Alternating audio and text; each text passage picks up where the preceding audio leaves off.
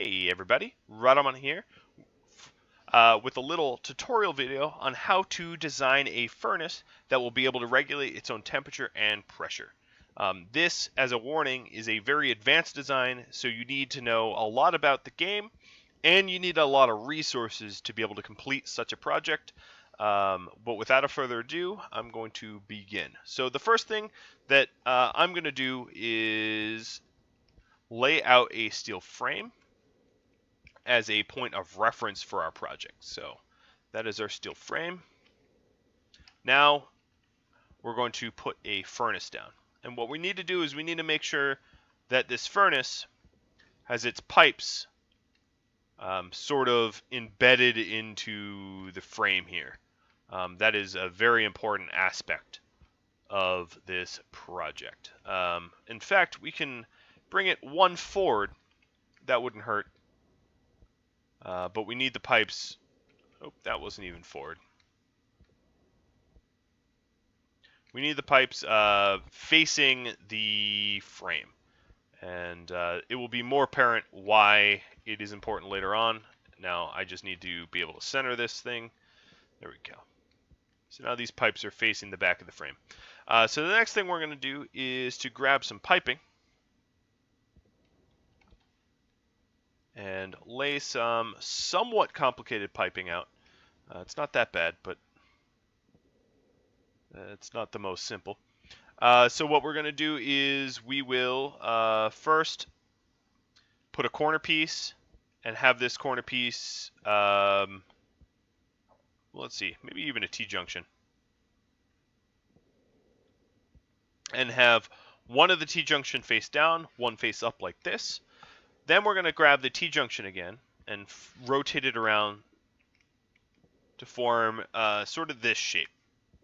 It doesn't have to be like this. Once you understand what's going on, you can modify this to your own liking. So the next thing we're going to do is to get regulators and get pumps. We need 2 of each. We're making 5, but we need 2 of each. And we were going to have a pressure regulator. So the top is output and the bottom is input. So we're going to have a back pressure regulator for the top, like this, and a pressure regulator for the bottom, like this. Very straightforward. So this will allow a pressure regulator, and we'll set this pressure regulation to 2100. That pressure will allow us to make everything but INVAR. And then we'll set the back pressure regulation to make sure it doesn't get too pressurized to 2150. So it's going to keep it in that sweet zone. Next, we're going to grab our volume pumps. So the bottom, once again, is input. So a volume pump facing inwards and a volume pump facing outwards. It's data ports facing down or inside. So there we have our 2 volume pumps. And those volume pumps will be able to allow us to make drastic changes to pressure without having to wait for how long it takes the regulators to regulate. So the next thing we're going to do is we want to feed the gas on the right side back to the left. It's actually arbitrary, but you'll see eventually where this leads to. So I'm setting up corner pieces, and then this piping here will find its way back to the other side. And then this we will have set up to go down like this. And everything eventually, let's add some more pipes, is going to be interconnected at the end of this. So another little T-junction, and then maybe a corner piece. This is, or actually, let's put a T-junction in here as well. And just some straight pieces. Alright, so now everything is sort of connected to one another, right? And I can temporarily just snip the frame now that we are no longer using it as a frame of reference. No pun intended. And there you go. You have a nice pump there. And you might have been able to guess let me just discard some of this, that what's going here is a kit tank to hold our excess gases, whatever they might be. So we'll have the kit tank face all this piping plumbing, and that is the first step. And this is enough of a setup for a pressure regulated furnace. That part wasn't all that tricky. I'm sure all you guys probably have pressure regulated furnaces already. That's not the sole purpose of this video, but let's wire everything up now so that we can set up our regulators and pumps. So let's bring the power in like this.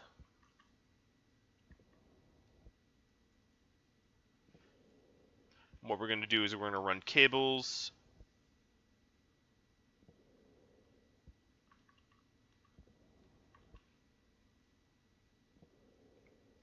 maybe down.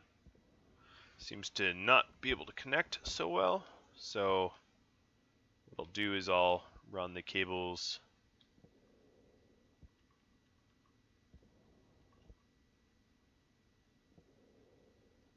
this furnace seems to be getting in the way, so I can move the cables around a little bit. See, on this side we can run them out like this, and cables and pipes can intersect when they're straight, so that works perfect.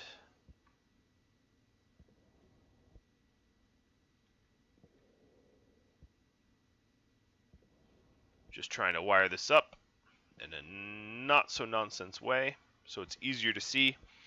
Very quickly can these projects become a jumble of cables, and you kind of want to limit the jumble as much as you can, because if it becomes a jumble, if you ever have problems, or it also costs more resources, there's a lot of reasons not to sort of junk it all up. So now the right side is all powered up. This left side is going to be a little bit more complicated because of the tank placement. So what I'm going to do is I'm going to move the tank over a little bit, just by 1 unit, to free up some space, which means we need to lay 1 more pipe down. And then we can likewise do the same sort of wiring on the other side, keep it nice and symmetric. You can set it up however you want, but the more sort of nice and neat it is, the easier it will be for you to maintain it and to understand it. So that was my sort of idea here. So what I'll do here is a 3-way corner. Oh, these don't even do with 3-way corners so easily. Let's see what it did over here. Junctions. So this side will have to be slightly different than the other side, just given the constraints of the piping. Which is fine, as long as it works, right? As long as it works.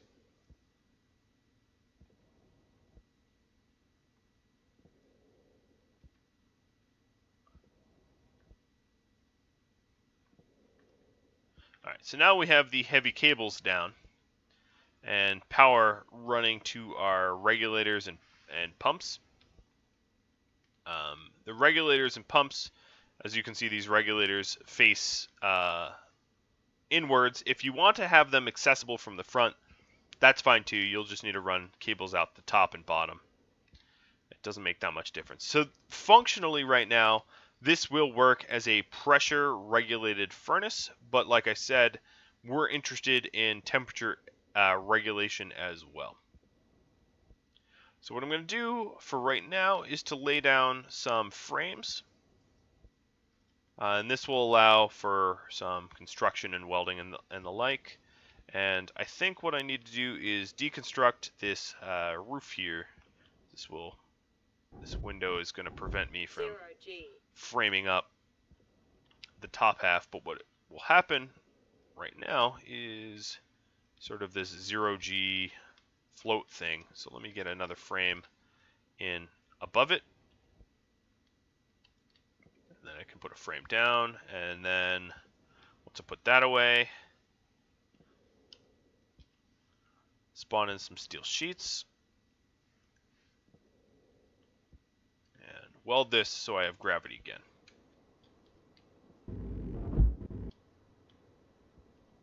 Alright, so now that you have this like sort of cage, the idea is to essentially not use this back piece here, so we can go ahead and snip this, because this will be an airlock of sorts, and weld in pieces all around the furnace's exit pipes.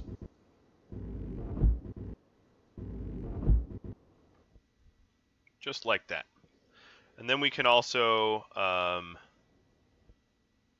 plop a kit wall here. It doesn't need to be a window, but for teaching purposes, I'm going to have this be a double paned window like this.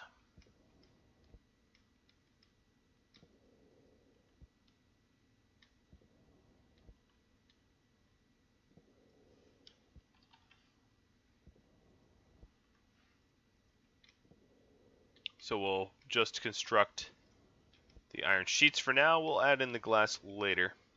That's what it looks like so far. Now what's important is any wiring that you place inside of this cube needs to be heavy cabling. And the reason for that is because this room is going to get incredibly hot. I'm talking almost melting steel temperatures. So what I'm doing is I'm going to line the room with heaters just like this, and point the power either upwards or downwards, basically accessibly, so that I can gain access to the power ports.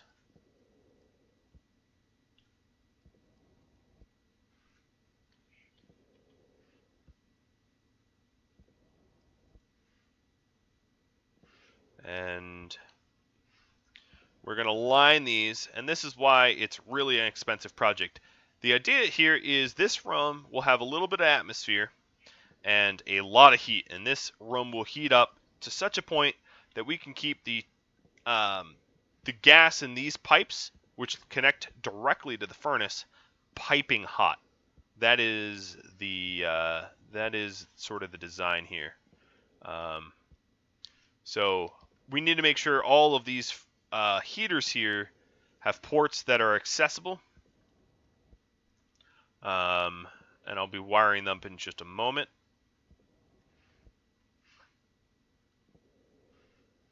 And I'm using more heaters than I really need. I haven't actually calculated literally the amount of heaters that are required. It's quite a few, but I don't have a literal number for you, so I would advise you to just put down roughly the same amount that I'm putting down. It should work. Alright, so that's all of my heaters. As you can see, it's a very, very loaded full of heaters kind of room. I'm going to grab the remainder of our cabling and start laying it out so I can power it all.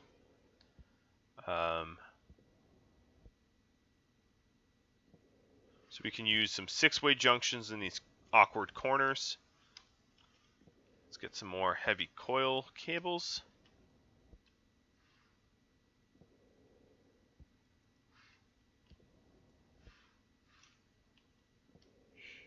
And wiring this up is pretty straightforward, although it looks complicated, it really isn't. You're just trying to connect everything to everything. It's really just that simple. So everything on the bottom now is sort of interconnected. What I'll do here is set up a 3-way junction with the cable piece pointing outwards, like that. I can do that here as well. And then these corner pieces here can be just traditional junctions out like that. And then once you have at least one cable into every heater, just as I'm doing, you can then remove the frame pieces. So let me just do a quick sanity check. I believe every single heater now has cables to it. So we can get rid of these frames as they're no longer needed. And it looks like my angle grinder is out of power, so please forgive me. I'm going to grab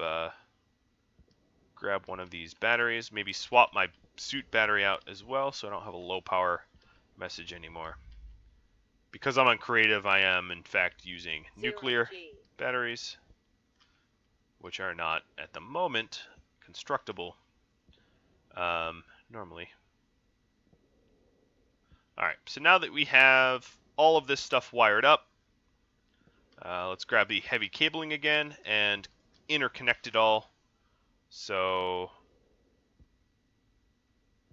let's put a four-way junction here, and likewise a four-way junction here. Keep this nice and symmetrical. Put some nice cabling like this and that. And you can paint this or do whatever you like with it design-wise. There are other ways to cable this all up and make it not look so ugly. It's just my choice to make it as ugly as it is. But I want to show as much as I can, as I said, which means sort of uglifying it for teaching purposes. I have a sort of compacted version in one of the bases that I originally made, and I really like the design, so I wanted to share it with all of you. And eventually this cabling will find its way down. So now, quick sanity check, there is one up top here if I jetpack all the way up. So what I'm going to do is actually put in four-way junctions here just to keep this nice and symmetrical and connected up both sides. So we have corners. This will obviously be a three-way junction. Some straight pieces.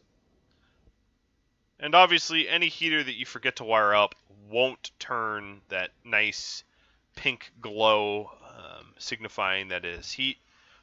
So it's pretty easy to troubleshoot if you are lacking in any one spot.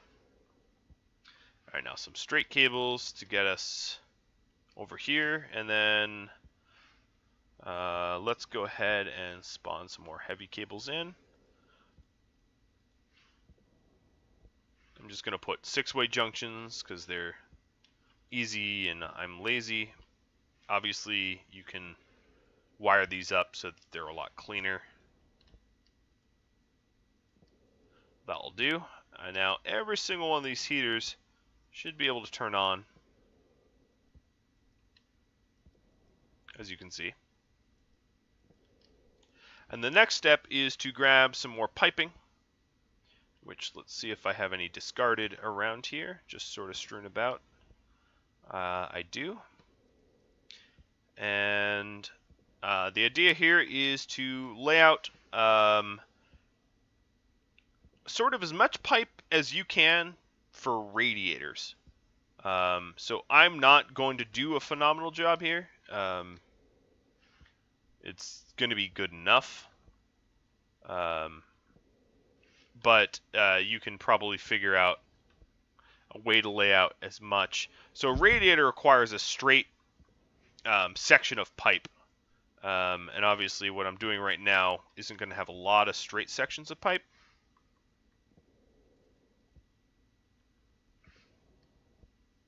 But you want as many straight sections of pipe inside of this reverse heatsink as possible. And it doesn't really matter if the input and output connects, the top pipes and the bottom pipes connect, because they all act as if they're part of the furnace, essentially. So what we could do here is we could throw in a T-junction and another T-junction and sort of connect them like this.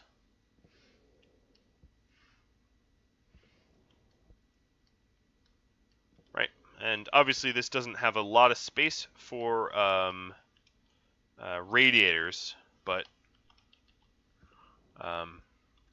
which is important to have some space for radiators, but obviously it didn't take the time to do the best job possible. So I really only have space for 4 radiators here, which is pretty paltry, but it will do. So we'll have the radiators sort of point to one another.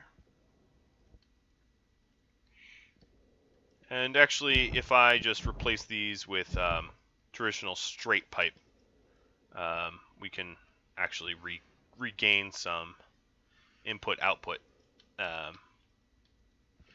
We can regain some space for additional radiators. So you have this sort of weird reverse heat sink thing going on here. Then what we can do is grab the remainder of our walls and wall all of this in. And I'm going to use windows just so that we can see what's going on. Right, there we go. Then I need some iron sheets.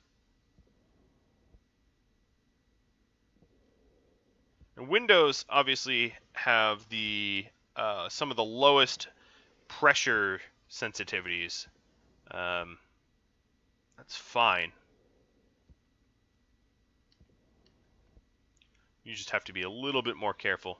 There's different ways of doing this. I'm not doing it the extraordinarily careful way. So now that everything is glassed up, this last part we're going to have just your traditional sort of airlock. So let's go ahead and that's why this back piece was sort of incomplete, unfinished. We're going to have a little airlock, and that keeps the pressure that's inside of your furnace, it keeps it, in there. You can have 1 airlock or 2. I'm going to have 2, so we definitely keep what needs to be in this compartment in this compartment. So what I'm going to do is I'm going to change this design a little bit, just a tad, to remove one of these wall heaters. Oops, I threw the wrong thing. Looks like I'm almost out of batteries here, so I'm going to swap that out now. 0G. So please excuse me for just a second. So swapping out one of those wall heaters so that we can instead 0G. put a passive vent as part of the venting. So let's get a passive vent and an active vent, just part of an airlock. Whoa, I hit the wrong button. So my passive vents are God knows where. And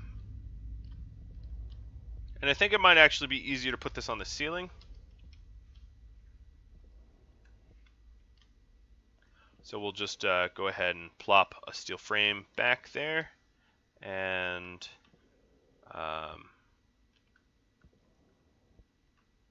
sabotage our ceiling here a bit so we can put another one. So now I need some steel sheets and welding torch. We'll just weld this up here briefly, because once I crowbar this window, we'll lose our gravity, or we would have lost our gravity had I not welded that there. As you can see, clutter is quite an issue. Anyone that has done sort of a revamping of a base, you know that clutter occurs like contagiously. Alright, so now we're able to put the vents down. Let's go ahead and do that. So a vent will go here instead. Our passive vent.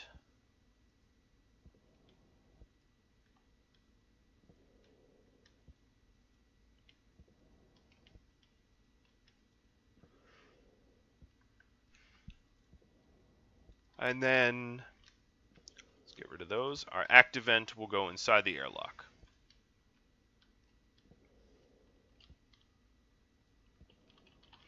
Alright, so we need sensors in our airlock as well. And I'm pretty sure you guys probably know how sensors work. And then console, a kit console. And it would help if I had some walls on this thing. So let's get some walls. And we're getting pretty close to completion. We need to pressurize things, but pretty close. Alright, so now that we have the kit walls, we can put this console down, which will allow us to activate the airlock. And for right now, our airlock will have to be manually opened.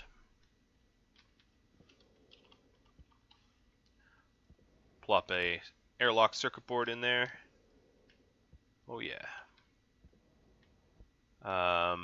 We need a little bit more pipe. Let's see if no, I did not put it in my uniform. It is under this frame.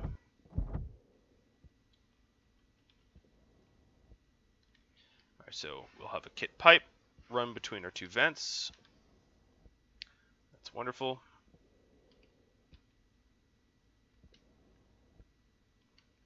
Alright, and now we can plop this other airlock in, and probably for now just crowbar it open.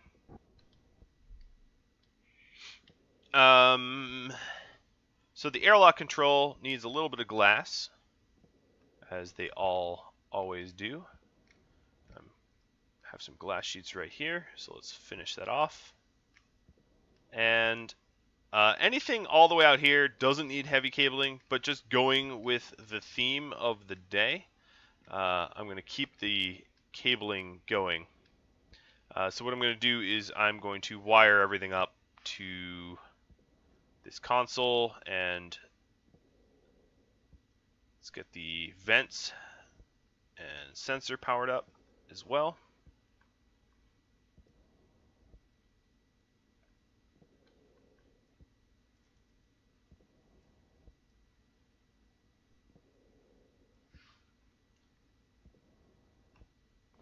This part's pretty straightforward. I think anyone making this sort of project should already be familiar with basic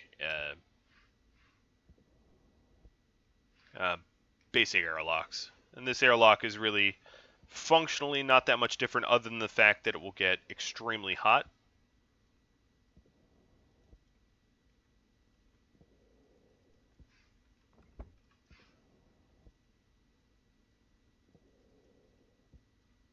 So just laying in the rest of the cabling here. And now everything is wired up to one another. And I need to wire it up to the rest of the grid, which means just sending a cable over here and hooking it up to this extraordinarily, oh, I guess we're a little bit too close to the airlock, so a little bit further. And then hooking it up to this extraordinarily ugly 6-way connector thing, which you can, in your design, avoid.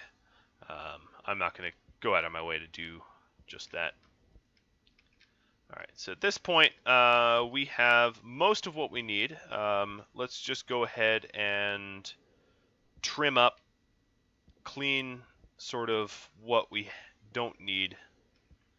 So what we don't need here is, oh, those are probably gone for good. We don't need these frames up top anymore.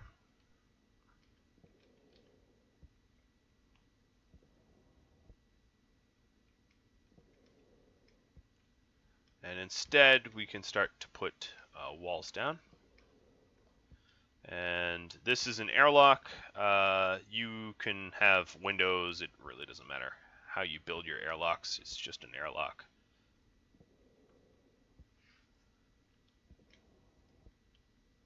It's just a pretty standard airlock. So there we go. Our beautiful little airlock with a working vent. That's one of the things that matters. So you need to make sure that your little furnace thing is airtight, which I know ours is not at the moment. We have to build this window in. Now we can just kind of do an air tightness sanity check here. Closing this door, hitting F5 for me because I'm in creative, and we can fill this with pressure, and it holds until I open the airlock. So that's perfect. That's all nice and pressurized. And what I'm going to do next is... Whoa. I'd like to keep my ink grinder. What I'm going to do next is either start feeding the furnace or setting up power consoles. So what I'm going to do is setting up really ugly power consoles at first, just to make sure this functions. So we're going to have one power console for all the heaters and another for the regulators, and I think that's probably going to be enough.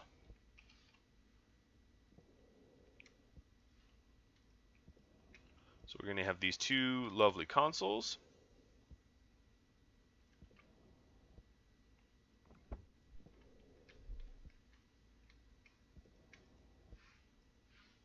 And of course, when you're building this for real, you don't have to put them in such an ugly spot. And let's go get a data disk. And this outside one here is going to be for all the heaters. So it's going to be a linked power console to all those heaters. So let's just search heat. And all of these heaters I'm going to need to select. And from one hit of this button, every single heater inside of our little gas heating chamber will flick on together in unison. And that, of course, can be eventually linked up to logic circuits to temperature control a little bit better. But honestly, we're just looking for it to get over 1200 degrees. And if we power that on, all those heaters go on. And then this next one is going to be for the regulators, which I could do manually, but they face inwards. It's pressure and back pressure regulator. We'll power those on. And the last is to set up your airlock. So the exterior door is that one. The interior door, active vent, gas sensor.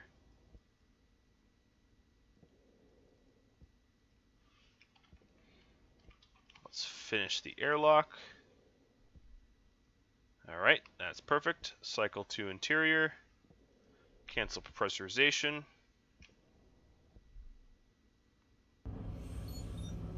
So I can pressure test it. Cycle to exterior. And I'm going to cancel the depressurization so we lose some. I want it to vent out because what will happen is we don't want too much pressure in this inner chamber. While it heats up, it's going to pressurize even further because hot gases will expand. So if we cancel this pressure, we have a pressure of about 100. And what's happening right now is the batteries in my tool belt are on fire. This will happen to you. So if I go ahead and drop my tools or go into a vacuum, it will self-regulate. And that is one of the common problems of this. So what's going on right now is not exactly sure what's burning in there. But let's go and spawn some item oxide.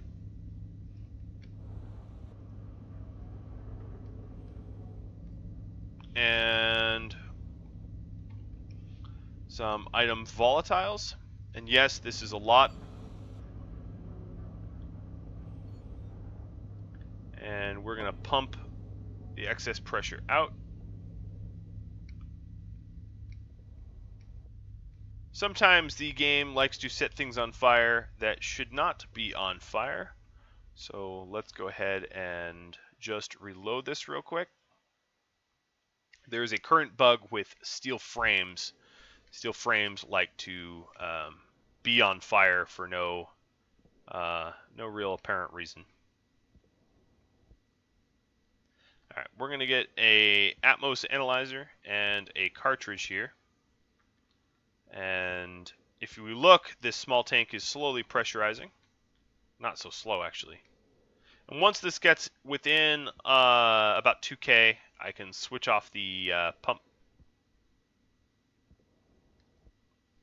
And now it should self-regulate once the regulators are on, which it's a little tricky to check whether they are. I have to find a spot. But yeah, it looks like they're on. And it looks like this walling that I did kind of burned and blew out. So let me replace that with composite walls that are far less likely to have issues.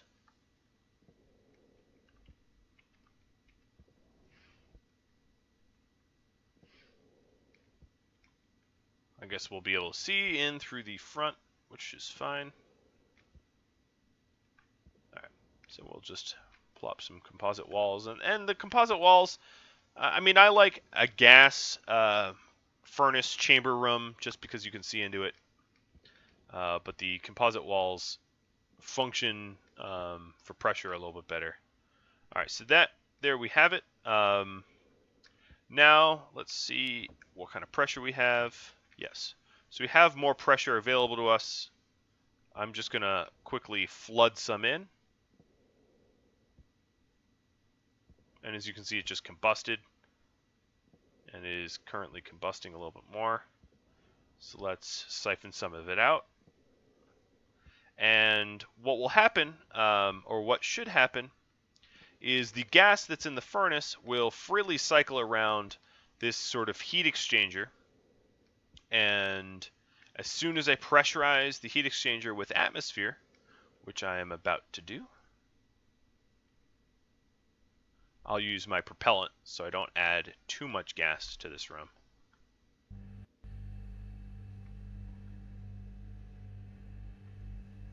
This room is, that room inside there is going to slowly heat up, and if you want, you can put sensors for the room.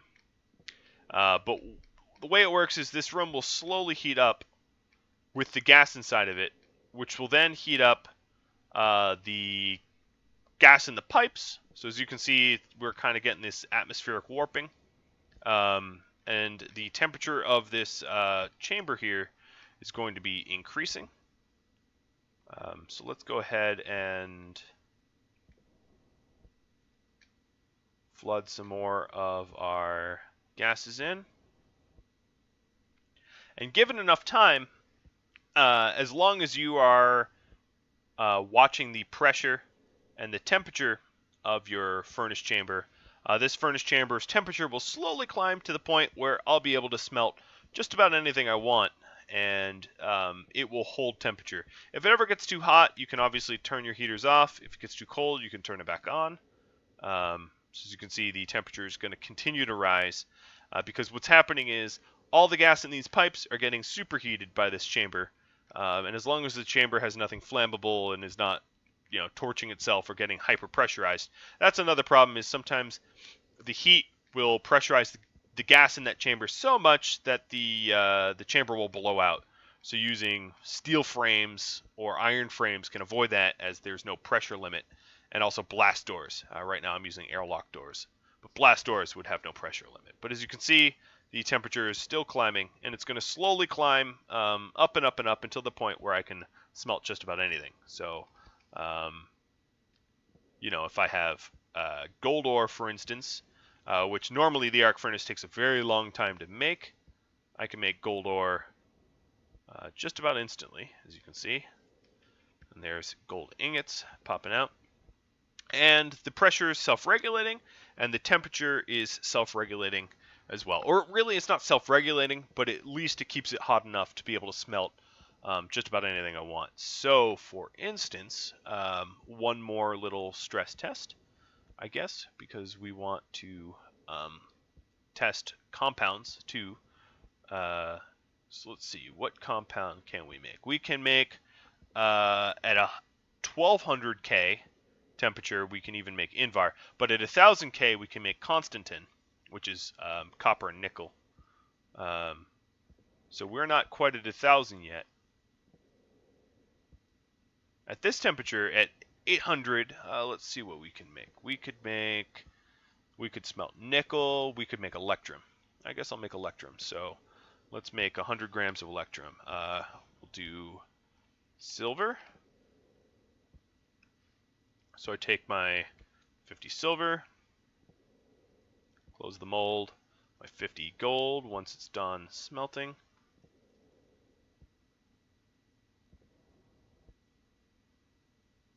And out pops really easy electrum. And given enough time, if you smelt way too much at once, the temperature will drop, but then it will start self-regulating again in this wonderful one-stop shop furnace. So I hope this little video was detailed enough. If you have any questions about this furnace, just let me know. There's a bunch of little designs, but basically the idea is you use heaters, radiators, and pipes for the temperature and pressure regulators for the pressure, and you should end up with a pretty handy little self-regulating furnace just like this. So I hope this helped. Drop me a line if it did, and if you have any questions, like I said, or feedback or concerns or suggestions, just let me know, and I will catch you all next time. Adios, guys.